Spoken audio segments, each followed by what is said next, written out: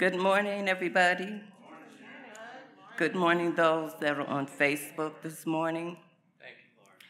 I'm coming this morning from 2 Timothy chapter 3. Perilous times shall come. This know also, that in the last days perilous times shall come.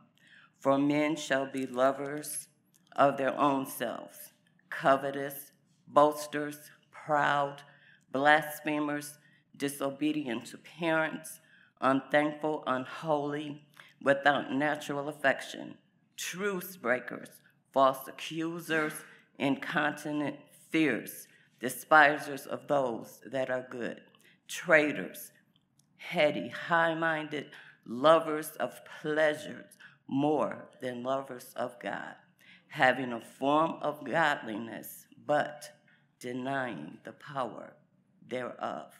From such turn away. We are truly living in those days.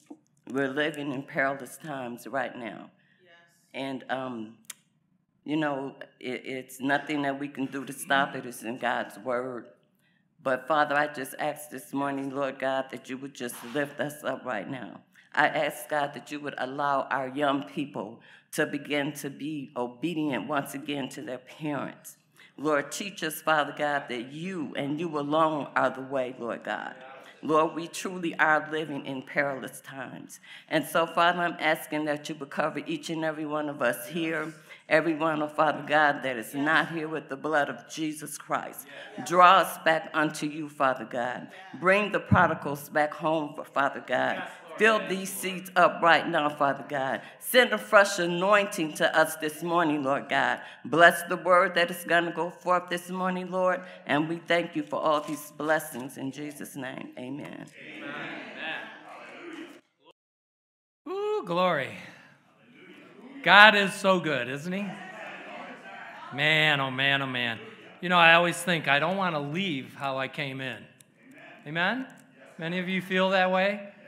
I mean, sometimes we drag ourselves in, and we don't want to leave the same way. I'm going to share just two passages today and make one point. I'm going to be brief, though, so give Pastor lots of time.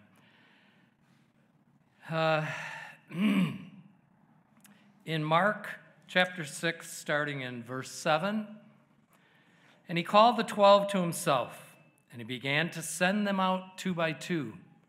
He gave them power over unclean spirits. He commanded them to take nothing for the journey. That's the important point I want to make here. He commanded them to take nothing for the journey except a staff, no bag, no bread, no copper in their money belts, but to wear sandals and not to put on 2 tunics. And then he went on to share that, wherever they go, as they're received, bless and leave a blessing. Those that don't receive, he says, kick off the dust and move on. The next passage is in John. And, we see, my point this morning is about provision, God's provision. Now, for the disciples, they told them what had happened. They came back and just said, man, we did amazing things. Healed the sick, raised the dead, cast out demons. They left with nothing and were equipped with everything. Amen? So then we see the story of, and I'm not going to turn there, but when Jesus fed the pretty much 10,000, 5,000 men, but there were women and children, so he took a small provision and expanded it to account for everyone. Jesus always is enough, isn't he? And that's my point this morning. And I'm going to read out of John, but before I do, just get the image of provision. Some of you need financial provision. Some of you, like Sister Joyce, she needs housing provision. Shariah too. You know, we all need something, right? But he is enough for all of us. Amen? And he goes on to say, do not labor for the food which perishes, but for the food which endures to everlasting life, which the Son of Man will give you, because God the Father has set his seal on him. In verse 48 of the 6th chapter, he goes on to say, I am that bread of life. Again, the provision. And you know, we have to take every part of the Lord, right? We can't be picky and choosing over just what we like. There's some parts that are difficult to bear. When he said, you must suffer. You have to pick up your cross and follow after me. We're all going through stuff. This church may have dwindled in numbers, but it's been magnified by suffering. I'm waiting to get to that other side, right? Dragging one foot behind me sometimes, but I'm going to get there. As I shared about my boss's mother, I mean, that's just incredible. I mean, she was dying. And the doctor couldn't shrink she goes, he couldn't go small enough. That's just incredible. And God's not done with us. But what we are enduring on behalf of others is producing fruit to everlasting life. So in verse 48, he says, I am the bread of life. Your fathers ate the manna in the wilderness, and they're dead. The world can't provide what only Jesus Christ can, because he is the bread of life. This is the bread which comes down from heaven, that one may eat of it and not die. I am the living bread which came down from heaven. If anyone eats of this bread, he will live forever. And the bread that I give is my flesh, which I shall give for the life of the world. You know, when he fed all those, the disciples still didn't know who he was, right? I mean, he even just said, your hearts are hardened. You know, you really don't get it. They did finally get it, didn't they? But as Pastor Bird pointed out, it took the Holy Spirit to be inside, to illuminate the reality that he is the bread of life. And then he went on to really create some perplexing things by saying what he said. In verse 53, he says, most assuredly I say to you, unless you eat the flesh of the Son of Man and drink his blood, you have no life in you. That's a radical saying, amen? And I've pointed it out before, but it's the Lord comes sometimes, he said, blessed are those who are not offended in me. We sometimes get kind of offended, you know, by the things that he puts in our standing. Speak to that, and it'll be moved. Right? Sometimes we stand there perplexed, like, okay, what am I supposed to do now? You know? And other times we pray, like we've been praying for my boss's mother. It's like, you know, I never met her. It's just like, Lord, just heal her or take her home. She wants to go home. She knows you. Nope. I told my boss yesterday, God's not done with her.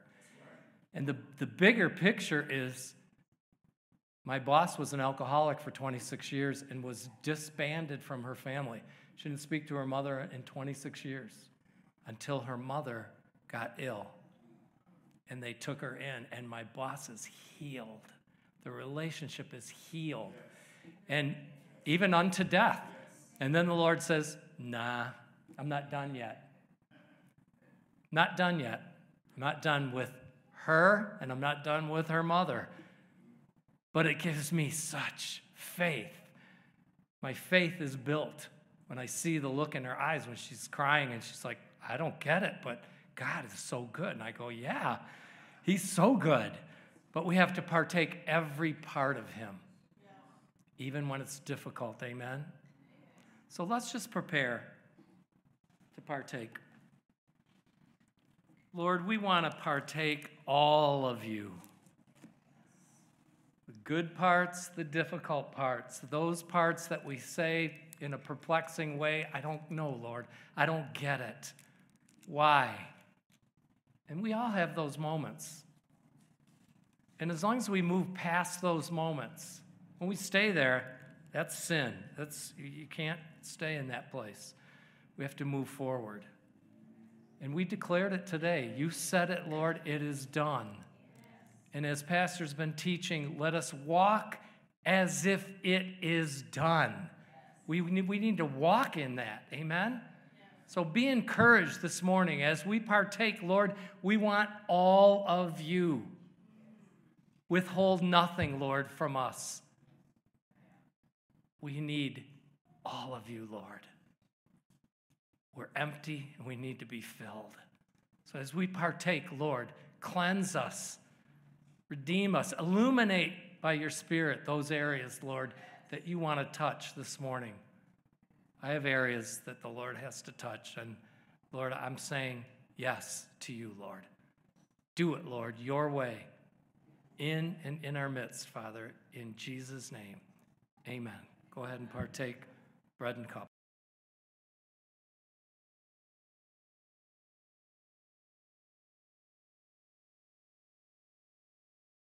Thank you, Lord. In Jesus' name, amen. All right. Good morning. Father, we come before your throne in Jesus' name. Let the Spirit of God move mightily and powerfully in our midst this day. In Jesus' mighty and precious name, amen. This coming Thursday, June 29th, is the reason why we celebrate this particular event. It's one of the feasts that is celebrated all the way from the times of the early church. June 29th, and we celebrate that as we gather together the Sunday of that week. So today is not technically the day of the Christian Martyr. June 29th is the day of the Christian Martyr. But we celebrate it on the Sunday in which that feast occurs. The ancient church called this the Feast of the Martyrdom of Saints Paul and Peter. And they celebrated the fact that the two key leaders, two of the major leaders of the early church, sometime in the mid-60s AD, paid the ultimate price for their apostolic witness, and that is they gave their lives under the reign of the Roman Emperor Nero. It was a time when many believers in Jesus lost their lives. They began to be persecuted, and it's where the term martyr became a technical term. The term martyr in Scripture, in the Greek New Testament, there are actually 4 terms used. The term martyr or martus was simply an individual who bore witness. You had 3 other words. Martyreo was the verb form of bearing witness or testifying.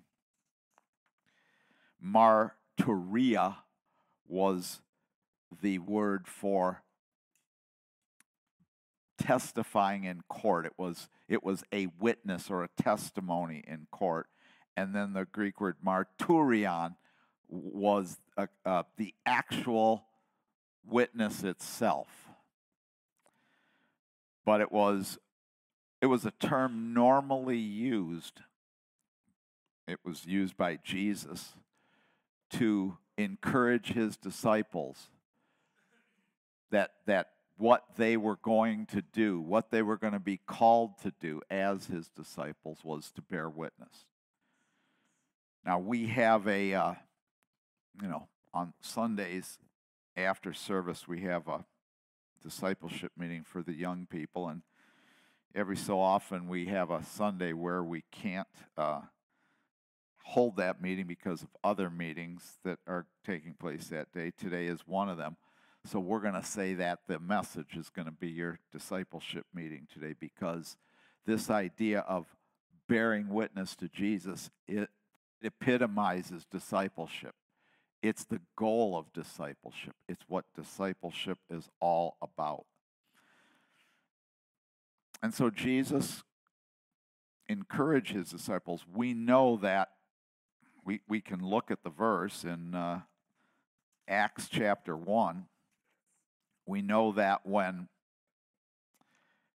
the disciples were with Jesus in those 40 days between his resurrection and his ascension, Acts chapter 1 describes what was going on, and Acts 1:1 says, "The former account I made, O Theophilus, of all that Jesus began both to do and teach."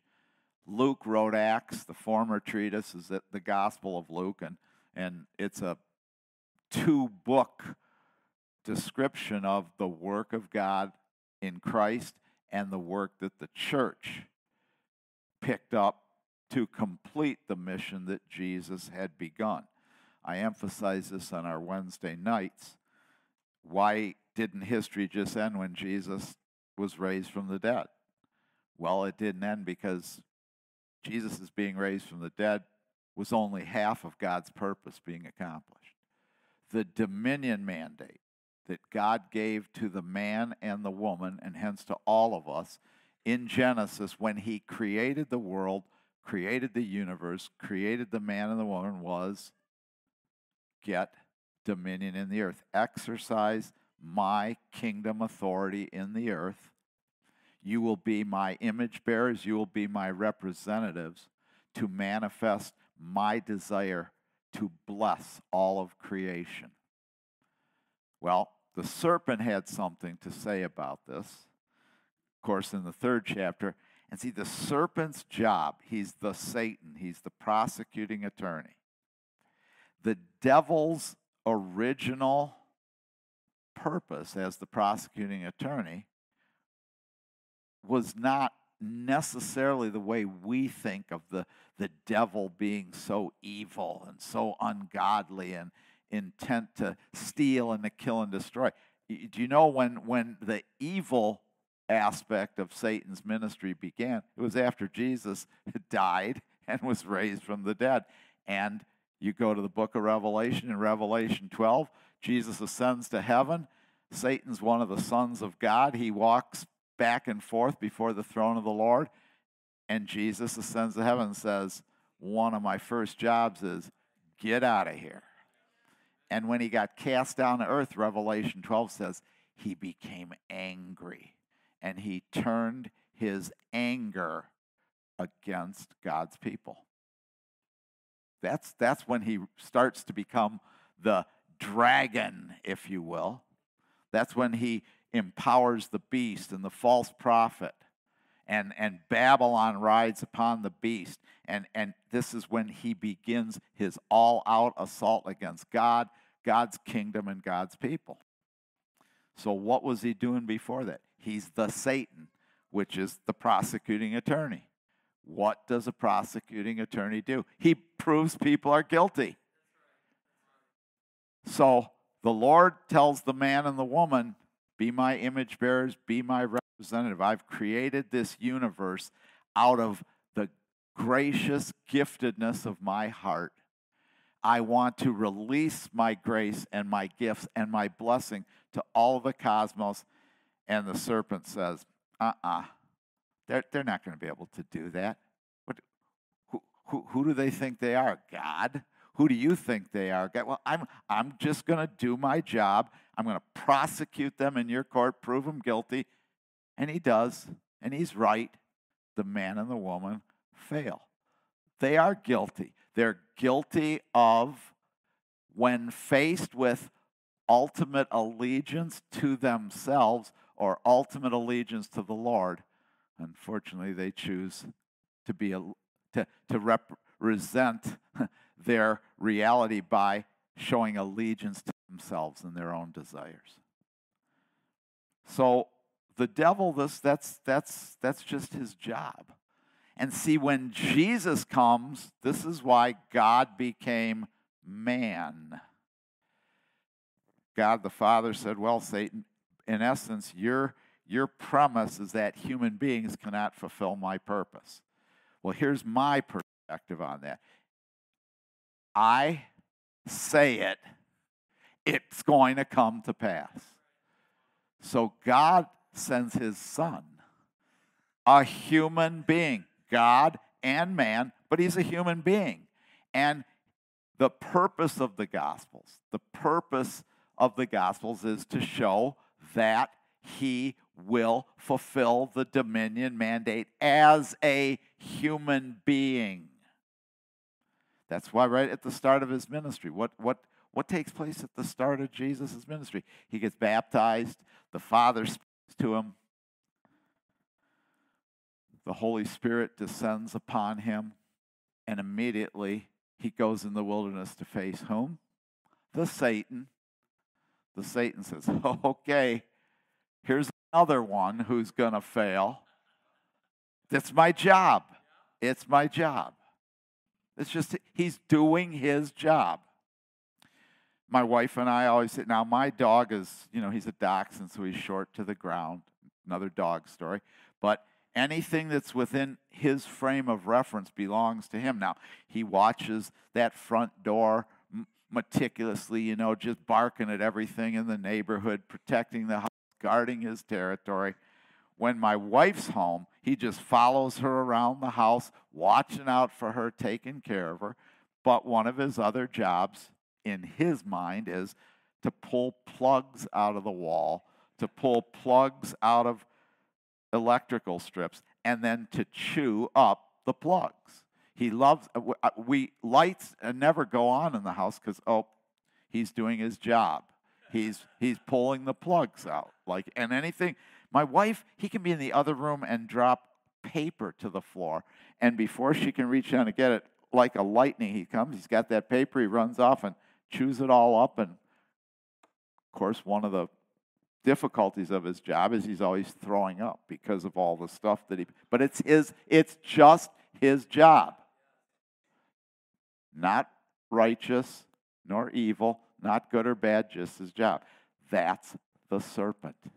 That's the Satan. He was just doing his job.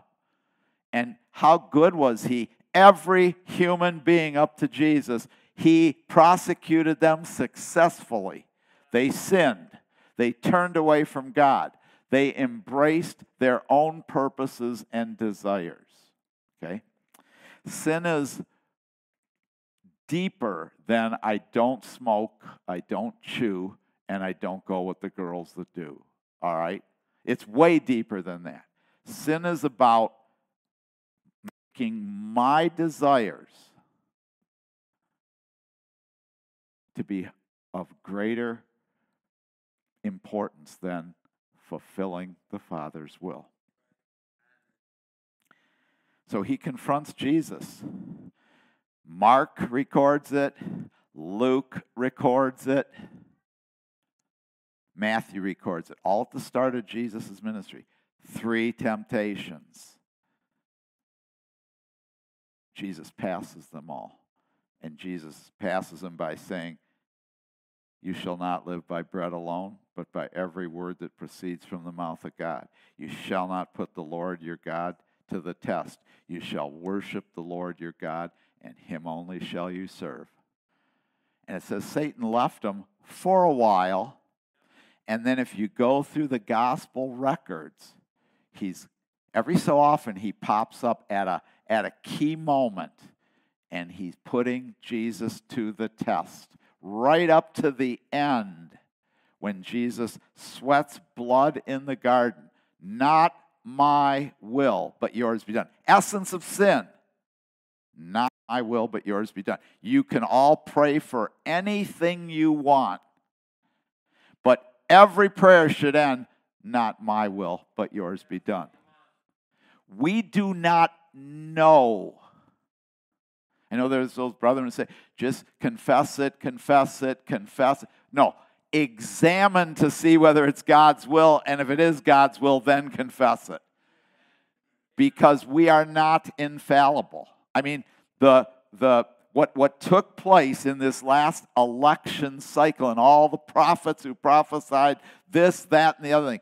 Well, guess what? Not all the prophets. What they said was hearing from God was from God. Most of them. So, Jesus shows us that what it means to pray in His name means to pray the same way He prayed. Not my will, but yours be done, Father. And right to the end, the devil is there trying to prosecute, trying to convict. One of the greatest temptations before the cross is Satan enters one of Jesus' 12, Judas. He enters into him thinking, this is going to really discourage him. I remember when I did this with Job and he lost his children. I'm going to let Jesus lose his children here. Jesus was so many steps ahead of the devil that he looked at all his disciples and said, you're all going to betray me tonight. Jesus says, okay, devil, you're going to try to steal one of my children? How about this? Go for it with all 12 of them. I'm ahead of you, devil. Because I understand if you don't succeed with that one, you're going to go after the rest. And Jesus says, but I'll counter that with this.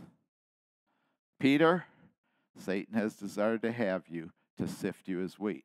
He said, Peter, Satan has desired to have you, plural, to sift you as wheat. He said, Peter, as the representative leader of the 12, Satan's coming after you, but he's coming after all of them. He says, so here's the deal, Satan. Do your job and prosecute, all right? But I'm going to pray to the Father that their faith will not fail them. Peter, when you're converted, when you're turned, when you are turned away from being driven by your own desires, then strengthen the brethren. So Jesus knows what's going on. He understands what's going on. And then Jesus is thrust into the Sanhedrin, and they're the court of law, the Supreme Court, the ultimate political authority in Israel, and they're confronting him with false witnesses and liars, and they're putting pressure on him, and they're saying basically the same thing that Pilate says a little bit afterward, and that is, we have the power to sentence you. You better tell us the truth. And Jesus won't say a word to them.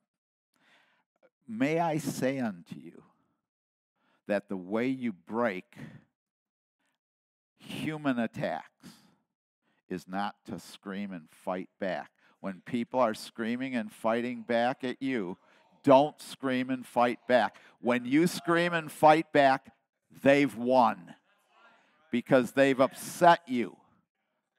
They're controlling you. Their narrative is controlling you. Jesus showed us how to deal with it. He remained silent.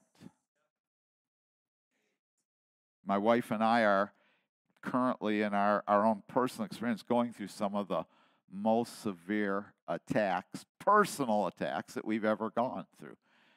And what I say to my wife is, don't respond. Keep quiet. You do two things. You gain the victory and you disempower the mouth speaking great things. And Jesus says, He quotes Daniel 7. Remember when he's in the midst of the Sanhedrin? Daniel 7 is when the Son of Man is in the courtroom of heaven. And see, that's the key to it. Jesus says, here's how I will defeat you, Satan. You're trying to bring me into your court, but I'm in the court of heaven. And I know that you don't have the final say. My Father has the final say. And here's what I know. If you execute me and kill me, my Father's still going to vindicate me. If I live, I win. If I die, I win. Because my Father. And see, what that does, this is how you defeat the devil too. The devil will bring you have all kinds of desires, all kinds of fears, all kinds of situations that you want resolved in a certain way. Oh, Lord, if only you would answer this prayer my way, everything will be all right. No. If only you answer this prayer, everything will be all right. You don't have to answer it my way. Now, we pray, not my will, but yours be done. But we can pray for things. We're not saying we can't pray for things and ask things of God. But if God doesn't give us what we've asked for, does that mean he hasn't answered our prayer? Not at all.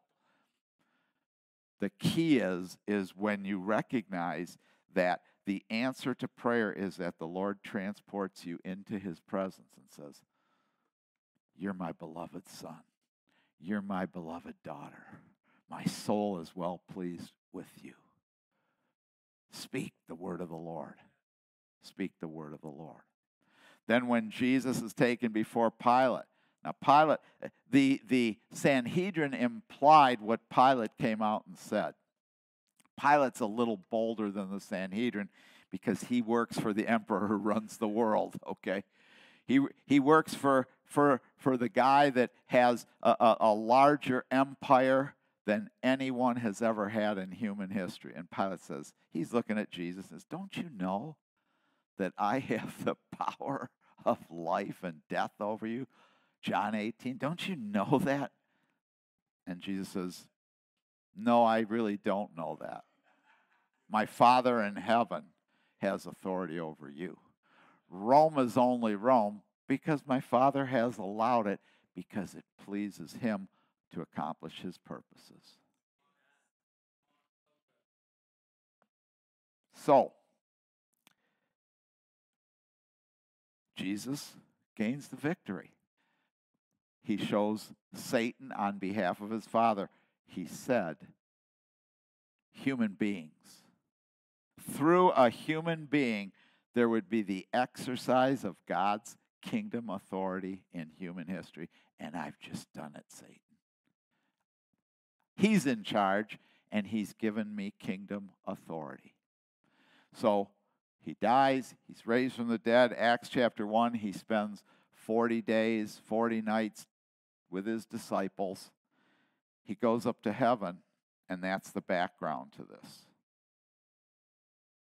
Acts 1:1, the former account I made, O Theophilus, of all that Jesus began both to do and teach until the day in which he was taken up, after he, through the Holy Spirit, had given commandments to the apostles whom he had chosen, to whom he also presented himself alive after his suffering by many infallible proofs, being seen by them during 40 days, and speaking of the things pertaining to what? The kingdom of God. Pertaining to Genesis 1:28, the dominion mandate. Exercise the authority of my kingdom. He didn't spend 40 days and 40 nights teaching about how they were going to get saved and go to heaven and live life happily ever after, and whatever they ask for, they'll get it, and they'll just, they can be hippies with Jesus in some commune off in the mountains. He didn't say that. He taught them about the kingdom. Basically, he's telling them, okay, God's purposes are half fulfilled.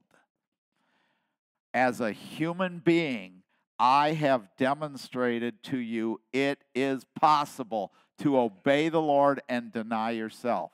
It is possible to obey the Lord and not listen to Satan. It is possible to obey the Lord and overcome sin. It is possible. Now go out and do it. And when that's fulfilled, I will return a second time. And being assembled together with them, he commanded them not to depart. Notice how Luke uses the words commandments and commanded. He gave them their orders. He commanded them not to depart from Jerusalem, but to wait for the promise of the Father, which he said, you have heard from me.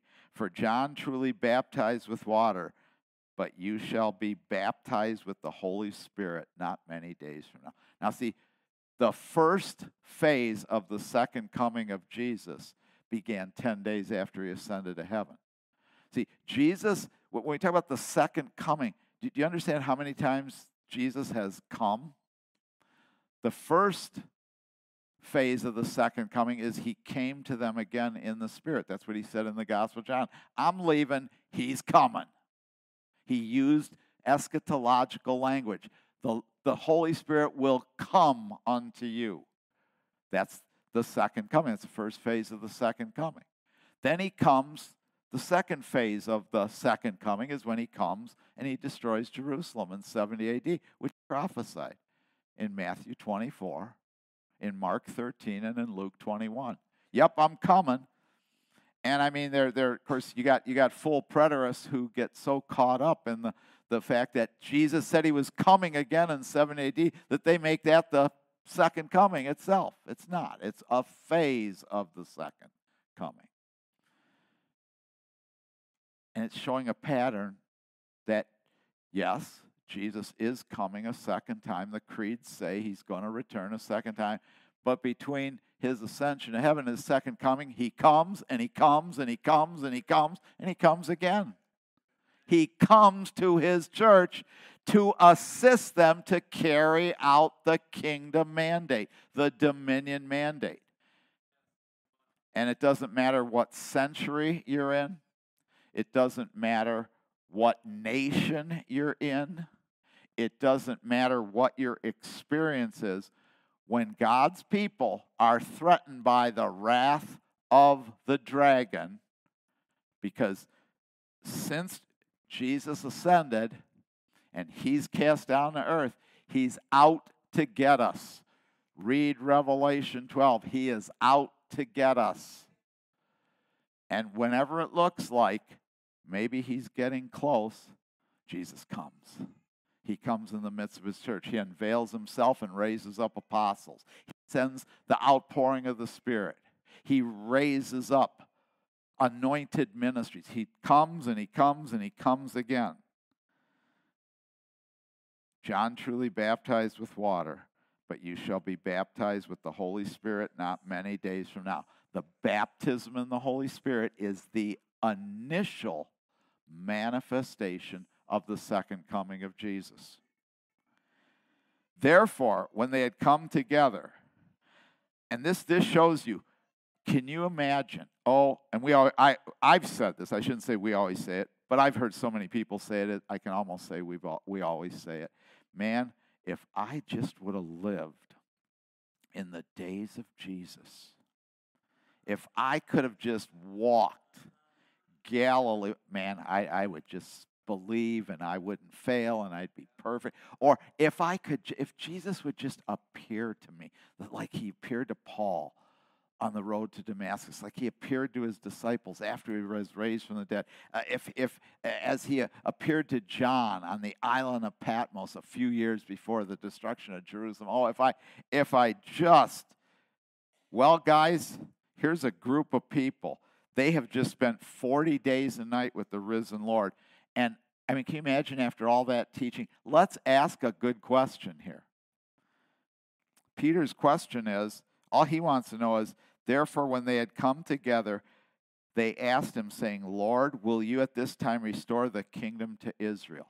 Now, in fairness to Peter, we've read the story. He's not coming ever. Not coming ever to restore the kingdom to Israel. The kingdom is going to be restored to every tribe and every tongue and every people. Israel's going to be part of it. But notice, Peter's question reveals his heart. It's sort of like, okay, Lord, I'm glad you. Are you coming? Are you going to come for my family? When are you going to come for my family? The Lord's kind of like, I'm coming for all the families of the earth. Well, what do you think? See, he's driven by his own needs, even after all of that. And this is where I remind Christians not to be triumphalists. You can be a triumphalist. And this is what a triumphalist is. We are saints and not sinners. That's a triumphalist. Our identity is in Christ. We will never fail. We hear from God because we're the anointed. And of course, they tend to add under their breath, not like the rest of those idiot Christians who don't follow our traditions. See, what we don't understand about that is there's a right way to understand that we are victorious in Christ. We're overcomers in Christ. We're sons of God in Christ. That's our identity. But there's a wrong way to understand it, and we set ourselves up for going to a dark place where nothing we do is wrong. And when nothing we do is wrong, we align ourselves with all kinds of nonsense, political nonsense, religious nonsense, economic nonsense that has nothing to do with God's will. And the Holy Spirit can say, well, I'm just going to discredit all you believe, and my brothers and sisters, they're standing still. Oh, no, those prophecies weren't really wrong. They're just going to be fulfilled another way. Why? Because we're always right. See, that is wrong. We have to have a chastened view of everything. I am a saint. But I'm telling you, and I'm just telling you firsthand at 70, and I've said this, and I'll say it every week till hopefully we all hear it. The Lord is shredding my life right now. It's almost like God did so many good and wonderful and powerful things through Lord of the Harvest for so many years. And I just started thinking, whoa, man, am I something. Then 2016 came, and then 2020 came, and then and the Lord not only shredded me, he shredded this church. Because the Lord says, son, I said unto you, this is my church. I, first person Jesus, will build my first person Jesus church, and the gates of hell will not prevail against it. And what's the it? My building, my church. It's not your church, son. It's not your brilliance, son. It's not your greatness, son. It's not your anointing, son. So at 70, people think I was, too reformed before all of this happened. Luther said we're simultaneously righteous and sinners. And people don't like that. And I was just that a little bit. Well, I'm way more that now because that's the only way I can be. Because I know I'm a saint. I know in Christ I have his righteousness, his power, his anointing, his sanctification. I know that. I know he's the vine, I'm the branches. Apart from him, I can do nothing. But I know the other side of that, I can do all things through Christ who strengthens me. But I also know, wow, I can step out of that reality anytime I want. I remember my spiritual dad, Jim Murphy. We already mentioned Carolyn Murphy, our spiritual mom here. My spiritual dad, Jim Murphy. Jim Murphy, can you imagine? 1971. We were 1 year old in the Lord, and God sent him to teach us. Wow. That teaching still remains with me. But in that East Texas drawl, East Texas Baptist drawl, he says, yeah, they've asked me, can a Christian have a demon? He goes, a Christian can have anything he wants. He being dead yet speaks. Christian can have anything he wants. And I'm just telling you, Peter is my hero because Peter is a powerful apostle and a knucklehead at the same time. I'm going to reword Luther so I don't offend my Wesleyan brothers and sisters, my Armenian brothers and sisters. We are simultaneously apostles, anointed apostles, and idiots, and schmucks, and knuckleheads. And all I'm telling you is the one who's proving that to me, it's not some book that I've read, somebody's theology I like.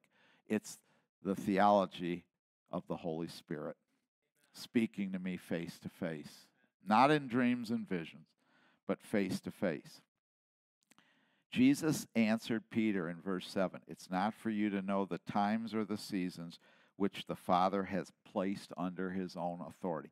In other words, you're never going to, you can't get ahead of God. You can't even get equal with God. The Lord's got this thing all worked out. I mean, if he'd have said, oh, by the way, it's 30 AD, and there's going to be somebody who's an heir to your gospel that you guys have preached or will preach so faithfully after I leave. There's going to be somebody in 2023 still saying, the Lord tarries. And there's only one reason why the Lord tarries. We still have a job to do. It's not for you to know the times nor the seasons which the Father has placed under his own authority. You're never going to get all the details straight. Listen, I have read 40, 50, 70, 90 books on the book of Revelation. And every time I read a book, I come up with something I've never seen before. And I got to kind of shift my theology on the book of Revelation. Why? Because the God I serve is like a genius. He's he's so far beyond any of us. And that's why when people presume that their tradition and their theology is everything there is about the gospel, wow. I look at that and say, man, that's the height of hubris. That's the height of arrogance to assume that. Come on, be a little bit humble. And so the term that I've seen frequently over these past 20 years is we need to have a chastened view of our theology. We need to have a humble view. And by a chastened view means a disciplined view. And how do you get a disciplined view? By being disciplined. You're going to be disciplined by the Lord. And Hebrews says, and that's a good thing, because somebody who's not disciplined is an illegitimate child. The old King James said a bastard and not a son. Because a real father disciplines his sons whom he loves. Today should be the love of God part 5, but it's not, but we'll get love in there. So Jesus says this. He says, no, Peter, don't worry about all the details. Here's what I want you to worry about. But you will receive power, dunamis, when the Holy Spirit comes upon you, and you will be my witnesses, my martyrs in Jerusalem, Judea, Samaria, and the uttermost part of the earth. And at this point, all martyr it's one who's empowered to bear witness to what Jesus has done to fulfill God's kingdom mandate from Genesis 1:28. And now we're going to bear witness to that, and we're going to complete that. That's all it means at that point. By the time you get to the book of Revelation, where all 4 of those words for martyr and witness and testimony and bearing witness, all 4 of those words are all replete in that book. It's the final book of the New Testament. It's written to carry the church through the church age. And to carry the church through the church age, it's basically telling us what happened to the brothers and sisters from 60 to 70 AD is going to be the lot of the church for the rest of history. You will bear witness to me, and you'll be put to death for it. But my kingdom will prevail, because when I was put to death, it wasn't the end. It was the, what word did we use today? The increase of God. Jesus' death brought the increase of the kingdom. When the disciples were martyred in the first century, it brought increase. The church wasn't stopped by martyrdom. So here we are on Martyr Sunday, the day of the Christian martyr, celebrating the feast of the martyrdom of Paul and Peter. I have a copy of Fox's Book of Martyrs combined with the modern version, Voices of the Martyrs, put out by the Voice of the Martyrs, that particular group. And Fox's Book of Martyrs is famous. It lists all the martyrs in church history, the notable martyrs from 33 AD to the time of Fox. Fox died in the 1560s. So what the Voice of the Martyrs, that group, did was they added from the 1560s to the 21st century notable martyrs. Now here is the foreword. The foreword to this new copy is written by Gracia Burnham, who is part of a group called New Tribes Mission, and she's the author of the book, In the Presence of My Enemies. I'm going to read this. Gracia says, "What did you expect following Christ would be like when you first started following him? I had read verses on suffering over and over while growing up, but somehow thought they didn't apply to me." Okay, I can tell you, particularly in the West, in America, in Europe, some places in Europe, most of Europe, that word doesn't apply to them necessarily either. But if you go to the saints in Africa today, the saints in Asia, the saints in Latin America, it holds great meaning. Oh, P.S. It does hold great meaning to Americans and Westerners of African descent. They understand it. Of Hispanic descent, they understand it. Of Asian descent, they understand it. Of indigenous First Nation people, they understand it in America, because all of those peoples and nations have suffered martyrdom on behalf of the gospel. But Gracia says, nonetheless, but somehow I thought they didn't apply to me. My husband, Martin, and I did feel called to go overseas as missionaries, but I didn't really hear God calling us to suffer for his sake. If I had, maybe I wouldn't have answered the call. Oh, blessed ignorance. Actually, if I understood then what I know now, I don't think I would have responded to the call back in February 1970. I was perfectly content to live in a small barrio in the Philippines with my jungle pilot husband and our 3 children. We loved our ministry and our life overseas.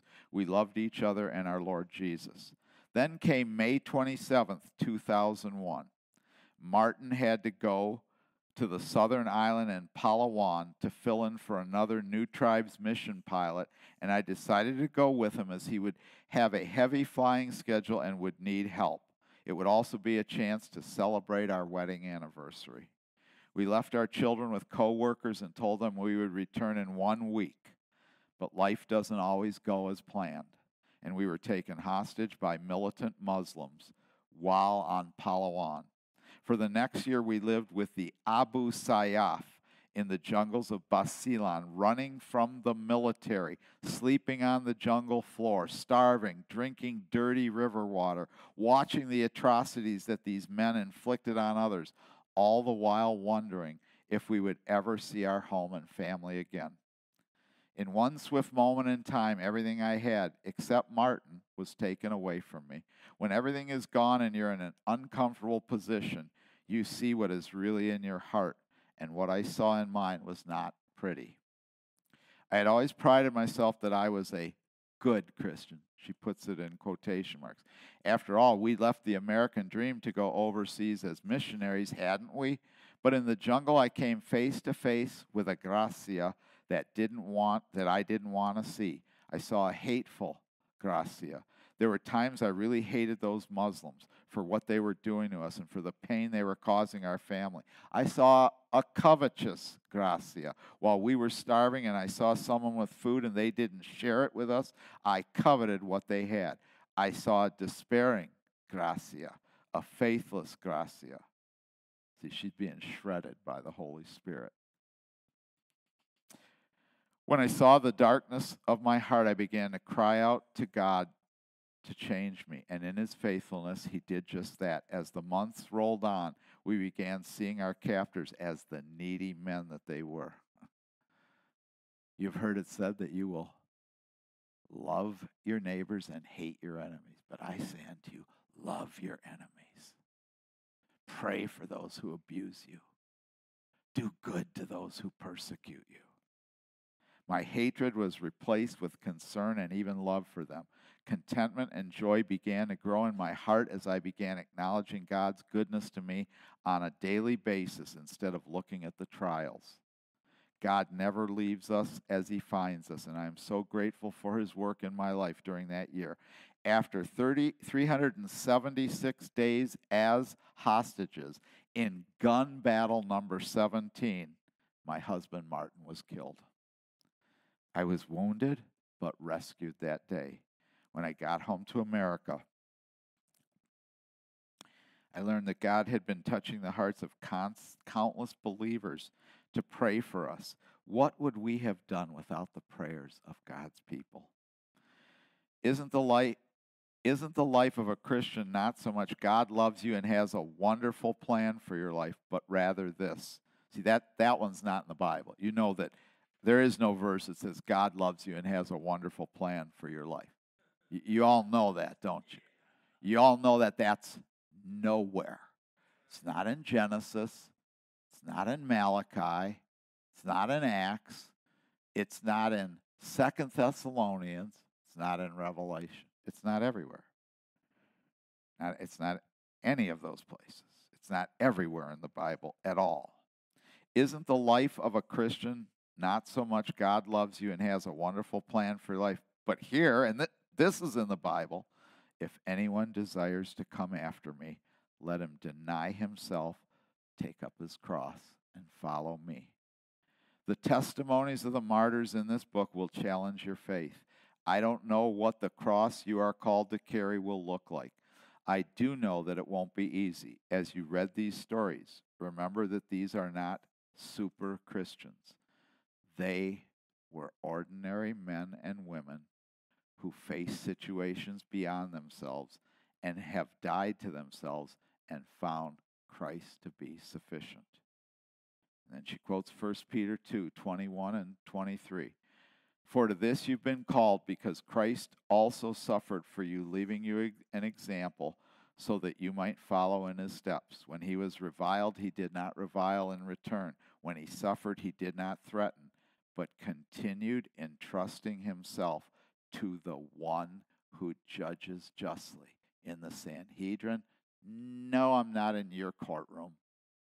I'm in my Father's court. To Pilate, nah, you don't have power over life and death with me. My Father does. God calls us to carry our crosses. Jesus shows us how to do that. Follow in his steps as these Christian martyrs have done. Gracia Burnham. Now, better see where we are here. Where are we?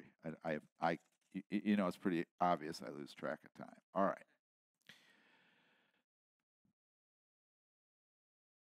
We were having a discussion. I'm going to say this is, I'm going to say it's sometime in 2020, group of pastors. And, you know, this is at a time when there's a lot of pressure going on. There's COVID, there's the racial hostilities and controversies going on in the nation. There's these rapidly contested elections going on. There's division in the church, and pastors are talking about we've got to fight against the left and fight against communism, and we need to fight against false prophecy and the lies, and we need to make America great again, and we need to get rid of all these ungodly laws so that our country can return to its heritage. And there, you know, people are going on and on, and I mean, it's a rabid discussion. Rabid as in a rabid dog, okay? I could hear people foaming at the mouth. It was like a Zoom call. So they got to me, and it was my turn. And so, you know, what are you doing, Oz, in your congregation? I go, I'm preparing the members of my church to be martyrs. There was silence. It was a deafening silence of disapproval, and I know the disapproval because shortly after that, some people who were on that call published these emails and these blog things, and you know, it was talking about, well, not things that weren't very flattering, to say my position.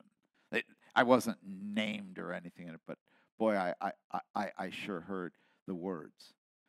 And God calls us to rise up, to hear the voices of the martyrs from all of church history, and to recognize that he that seeks to save his life will lose it. He that loses his life for my sake, the same will save it. That's what martyrdom is, okay? I've told this to my people many times. You don't have to die, literally die, to be a martyr. But you need to be a martyr. You need to bear witness to Jesus. And you bear witness to Jesus exactly the way it's been laid out at the start here. You recognize that you have an agenda in your heart. Okay? You're a saint with an agenda. Wait, I got a better saying. You're a saint with a satanic agenda. It works. You're a saint with a satanic agenda in your heart. And the satanic agenda, because stop and look at it. Satan was just doing his job, right? But it got to the point where he was so interested in winning. He was so interested in successfully prosecuting that he would go to any ends to get that prosecution, including false witnesses. Jesus, they were false witnesses. They came out of they came out of the cupboards. I mean, they came out like cockroaches hidden in the house, just creepy, bizarre creatures that you can run over with a bike and they keep going. They came out to slander him. And see, that's where Satan went wrong. Where his desires became the ultimate source, the ultimate goal, the ultimate focus of his own allegiance. So yes, we are saints and sinners, and I'll tell you why. Because the Holy Spirit has come upon us. God has given us his righteousness. God has given us his power to do his will. But there's this area in our heart called what I want from life. What I want from life. It's hidden in there, it's buried in there, and it wars with us. It wars with us. It's a constant battle. And sometimes you might have some great years from 50 to 60, 50 to 65, and all of a sudden at 65, the Lord says, it's the Feast of the Unleavened Bread, and I have to take the candle and go through the house and find every little tiny bit of leaven. That's what the Jews do for the Feast of the Unleavened Bread. They take a candle. Well, now they take a flashlight, but they took candles back then. They take a flashlight and they look for any leaven, little tiny scraps of leaven, and they remove them from their house. And that's what the Lord does. It says, the spirit of man, this is Proverbs, is the candle of the Lord. It's a reference to Passover, searching out the leaven. The spirit of man is the candle of the Lord, searching all the inward parts, the hidden parts of the belly. And the Lord goes through, and it's like at 65, wow, things are pretty good here for us here at Lord of the Harvest. We're doing fine. We're doing wonderful. I'm the great and mighty, powerful man of God, and I let everybody know it, and I speak condescendingly to them while I do it. And then the Lord says, Passover time, son. I'm putting you in a 7-year Passover cycle. Here comes my candle.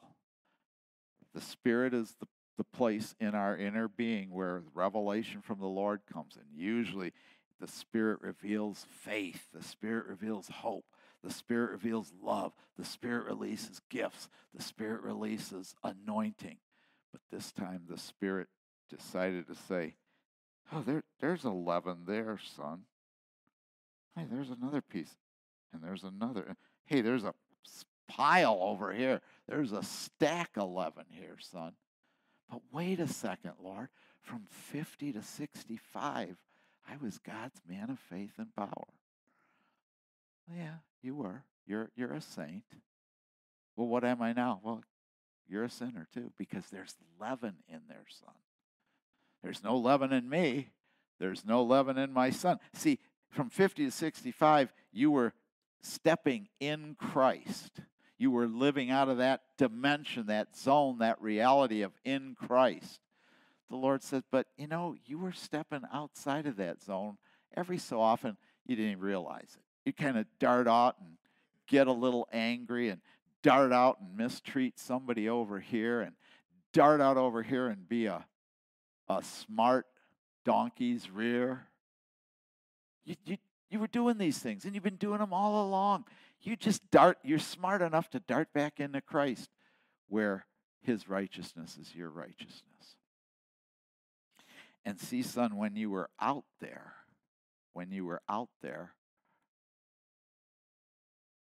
well, the enemy would get a hold of you and use you, not as a witness for me, but just as a knucklehead. So get it right, son. Get it right. All right. Couple minutes. I said, there are verses about the witness, so many places. Just let's go to Revelation, because it's easier just to stick in one book. And let's close up. Let's honor Saints Peter and Paul. Let's honor the martyrs in Fox's Book of Martyrs. And where did Fox started in what he called 33 AD. Who's the first martyr in 33 AD? Stephen. He starts with Stephen. He's not technically correct. The first martyr was 3.5 years before that. Jesus is the first martyr of the church. So Jesus, our example, was martyred.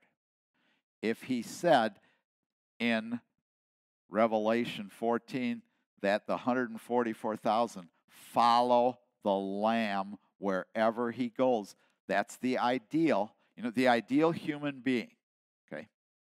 You understand people divide, you look for significance with biblical numbers, okay? Most people see 144 as, it's 144 is 12 times 12. And so they see that the 144, 12 is the number of God's government, 12 tribes, 12 apostles. But if you read the context, the 144,000 appear right after 14:1, right after the end of chapter 13 in Revelation. Chapter 13:11 says 6 is the number of man. Okay, 6 is the number of man. 666 is the number of the beast. But it's because he's the ultimate anti-God, anti-Christ man. 666. If you divide 6 in 144, because John doesn't have chapters and verses. He goes right from 6 is the number of man to 144,000 are those that follow the Lamb wherever he goes. 144 is 24 times 6. The 24 elders represent the priesthood. There are 24 units of the priesthood, and they rotated service in the temple. 1 through 24, and then they started over. There were just 24 different rotations of the priesthood that performed the service. 24 times 6. Priesthood. Ideal of humanity, 6. 6, the number of man. Man was created on the 6th day, is to be a priest under the Most High God. 24 times 6. Jesus is the ultimate priest, the high priest of God. And as the priest, he is the first martyr. He doesn't shed the blood of bulls and goats. It's his own blood that's shed. For us to be a kingdom of priests, we need to be martyrs. Now, I don't know whether everybody in here is going to be martyred literally for Jesus. But see, when you live your life for Jesus, when you say no to forming an ultimate allegiance to the desires in your heart and say yes to his desires, when you say not my will but yours be done, see, you're living as a martyr. See, martyrdom isn't something you just like one day you get thrust into it and, I'm ready to be a martyr. It's a process. You are living your life every day being a martyr, bearing witness to Jesus by proclaiming his word to Jerusalem, Judea, Samaria, the uttermost parts of the earth, to recognizing that the infilling of the Spirit is to make you a witness to him, to live out the way he lives. But you're also doing what Jesus did every day. Man shall not live by bread alone, but by every word that comes from the mouth of God. You're putting God's word first. Second, you're saying, you shall not put the Lord your God to the test. You know what it means to put the Lord your God to the test? Well, Lord of the Harvest knows it. What did I preach? I preached 6 months or 8 months one year on the temptations of Jesus to describe what they were. But the devil quotes Psalm 91 to Jesus. He says, go up to the pinnacle of the temple, throw yourself down. Psalm 91 says that his angels will bear you up lest you dash your feet against a stone. You'll not be harmed. You'll not be hurt. Just follow God's word. And Jesus says, no, I'm not going to do that. You won't put the Lord your God to the test. You don't take God's word and tell him what to do. Well, Jesus, I want to, this looks like a good plan to me. I'm going to jump off the pinnacle of the temple. I'll get a book contract. I'll be able to be on the satellite network. I'll command, thousands will come to see the guy who jumped off the pinnacle of the temple, and the angels came and picked him up. I mean, I'll be such a witness and a testimony to the Lord. That's even using the word to reinforce the desires of your heart. You don't tell God what to do on the basis of his word. He tells you what to do. And what Jesus was saying is, I'm not going to put the Lord to the test. If he tells me to jump off the pinnacle of the temple, I'll do it. And you know what telling you to jump off the pinnacle of the temple is? Put your life in my hands, son. You're going to die. And the pinnacle of the temple that you're going to die on is a cross. the Lord will tell you when that moment comes. And then the third temptation is, if you bow down and worship me, I'll give you all the kingdoms of the world. In other words, what the devil does to trip people up is he gives you this perfect strategy to carry out God's will in your life.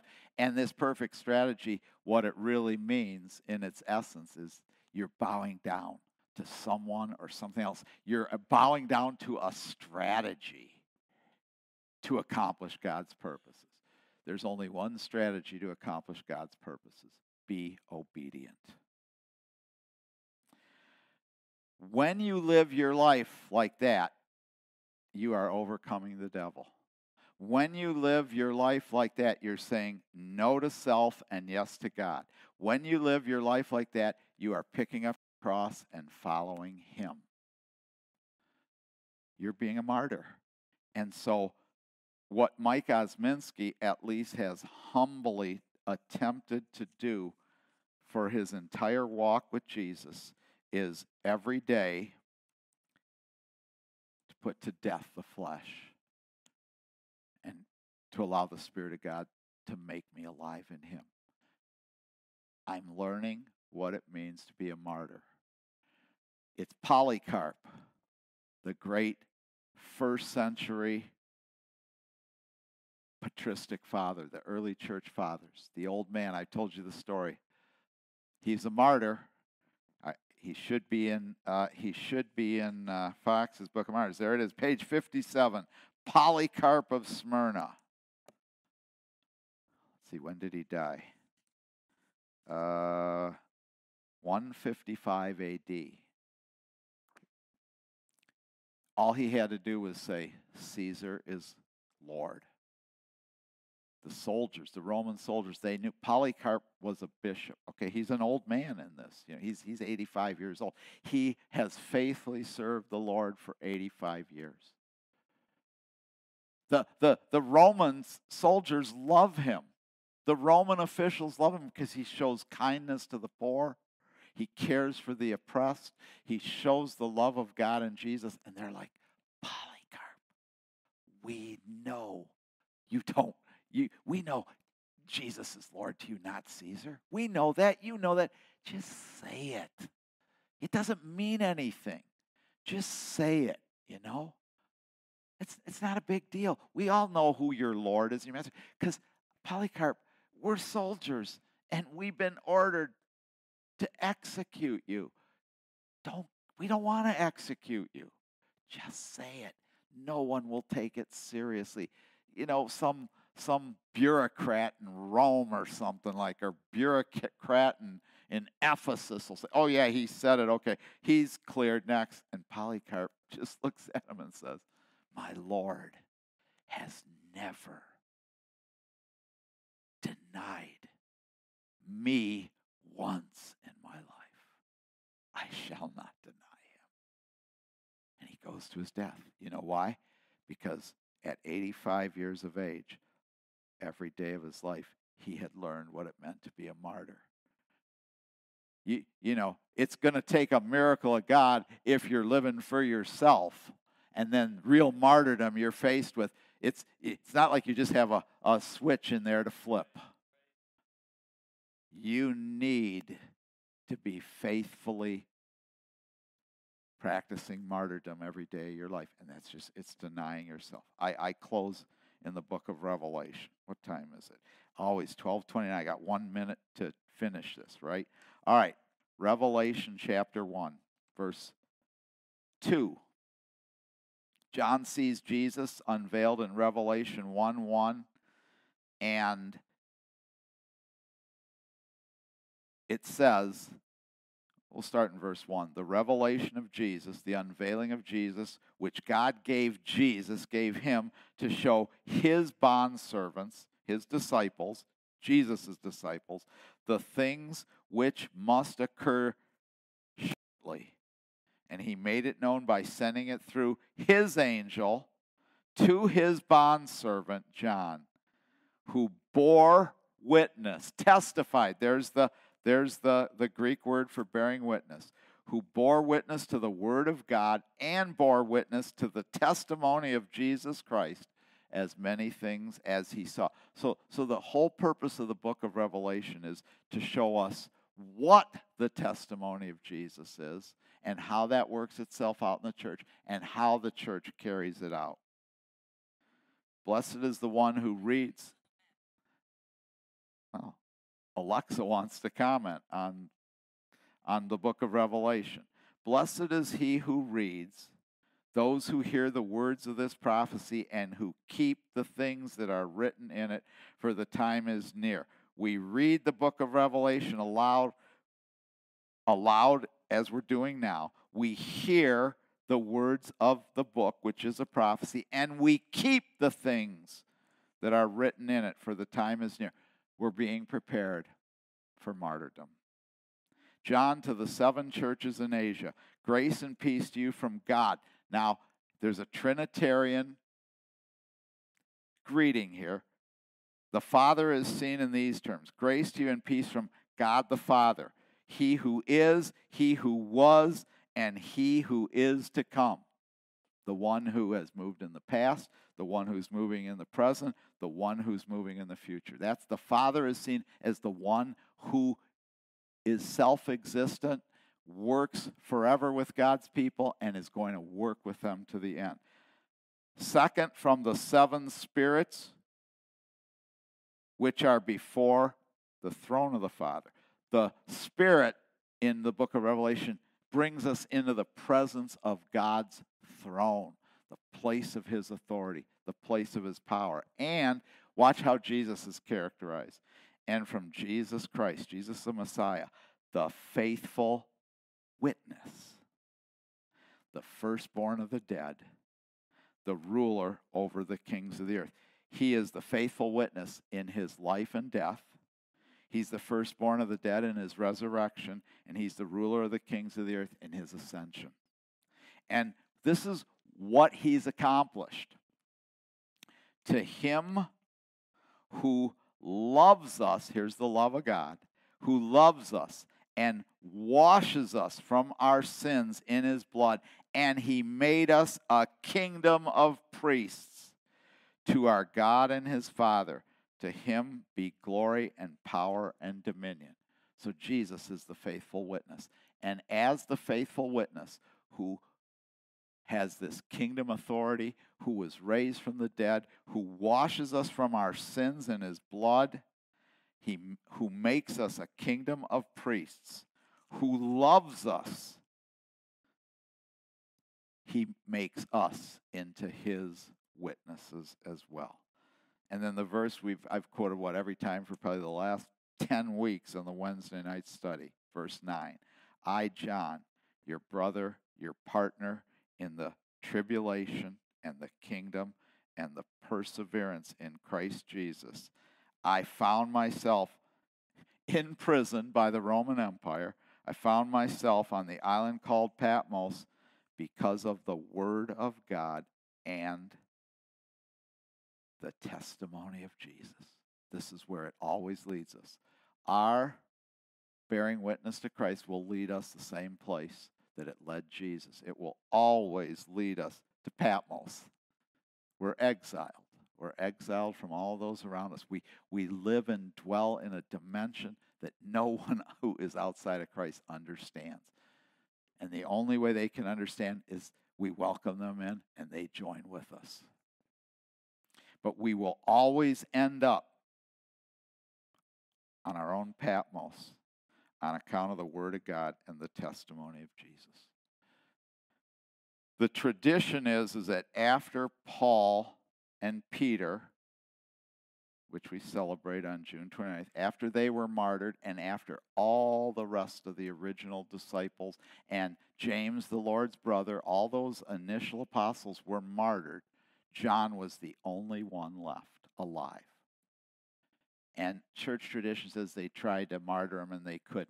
He was miraculous. It's like, Daniel in the lion's den. I think the story was they had a boiling cauldron and they threw John into it and they couldn't kill him because there was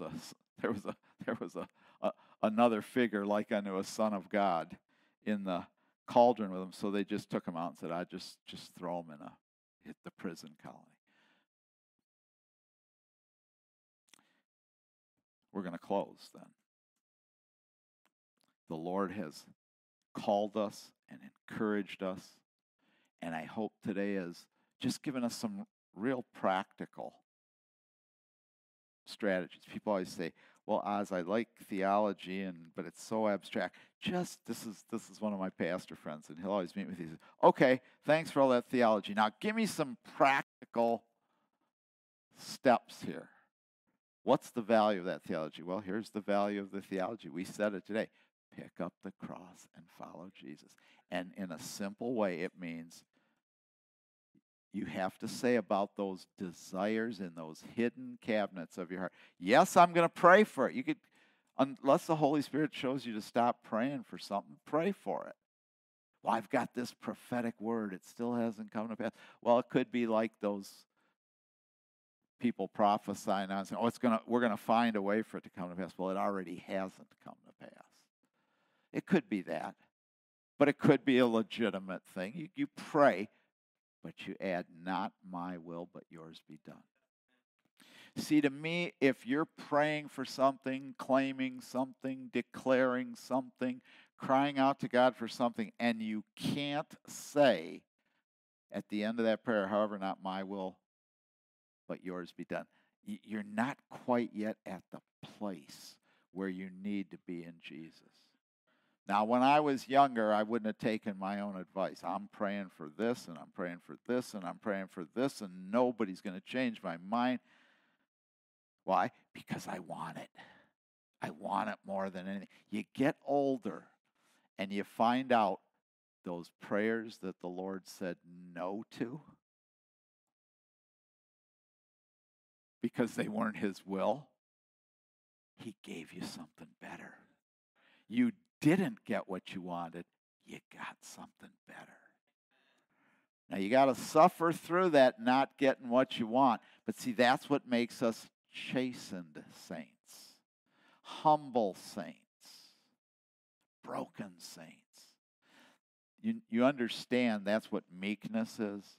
"Blessed are the meek, for they shall inherit the earth." People say, what does meekness mean? And I know most of the modern translations have opted for gentleness. You know how you get gentle? By hearing the word no. You know how you get gentle? By being broken. You know how you get gentle? By the Father saying, "Son, I'd love to give you that, but if I actually answered your prayer, it would destroy you. And you don't know that now, and you don't understand that now, but no, son." And meekness is when you're broken and you come through the answers to prayer that are no, that you become chastened. And you begin to look at your brothers and sisters in a different way. The brothers and sisters that I'd say, I was a pastor rebuker. I just rebuked everybody. The pastors, people don't understand this. The guys I hung out with, I'm talking about my peers. I used to rebuke them all the time. You guys, I treat all you guys kind. You're like my children. I treat my children better than I treat my brothers and sisters. My brothers and sisters look at me, "You're an idiot." And I know it because I've been with you for years, and you've always been an idiot. And I rebuked, and I was angry, and I was vicious. Everybody thinks, "Well, he didn't say that about, I don't like how so-and-so teaches or acts." And he always defends them to me. Yeah, I defend them to you because you got no business talking about somebody who has more authority than you do in the Lord and who has living. I don't care if you've seen 10 things that you can accuse that leader of not doing rightly. They've done 30 things right that you don't even have a clue to. You don't have it. And so I will defend people. But when I'm with that person behind closed doors, look out. But I have been so broken these last 7 years that I've begun to take a different look at my brethren and say, "Well, yeah, you got this wrong, and you got this wrong, and you got this wrong, and you haven't listened to me in any of those things. But you know what my Father is showing me? I got this wrong, and this wrong, and this wrong. and I haven't listened to him. And so even though I recognize that I am seeing things apostolically that are very significant and needed in the body of Christ and are rejected by my own brothers and sisters because they have greater allegiance to their agendas and desires than they do to the Lord, even though I see myself as being part of the problem, because I'm there too. It's just different things that God's dealing with me. And my hope and my prayer is that what the Lord is about to do, because you remember, I mean, the disciples were idiots. They betrayed Jesus. All of them. All of them, guys. It's a false teaching to say that Judas betrayed Jesus. They all betrayed Jesus, except the women, of course, who didn't betray Jesus, who held their ground and stood their ground.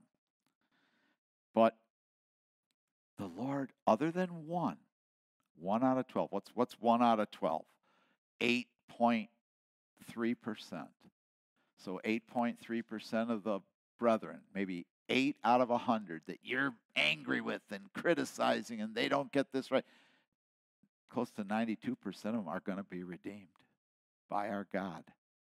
And I'm all for that because I want to be part of that 92%.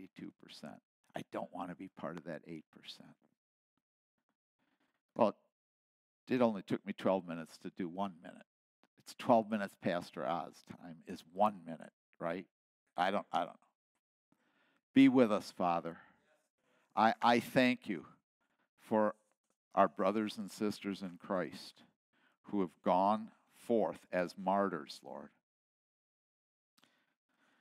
And I want to pray for the families of those and the friends and the brothers and sisters who have lost good people to martyrdom. I'm just going to read the prayer. Dear Heavenly Father, I praise you as our all-knowing God. You miss nothing. All things matter to you, especially the death of your saints and the lives of those they leave behind. Lord, I lift up the surviving spouses of martyrs. May they experience your presence through the companionship of the Holy Spirit. Father, I lift up the children of martyrs. May they hold no bitterness toward you or others for the loss of their parents. And may they grow into mature disciples and seek to advance your kingdom. Almighty God, I lift up the disciples of martyrs. May they continue to gather for worship and share your good news without fear. And may this be a powerful witness to the lost. May the lives of martyrs who paid the ultimate price for following you inspire us to live in fearless faith as your obedient witnesses. I pray that we will continue the job of Lord of the Harvest of making and preparing men and women to be martyrs. In Jesus' name we pray. Amen. All right, God bless you, brothers and sisters. Serve the Lord.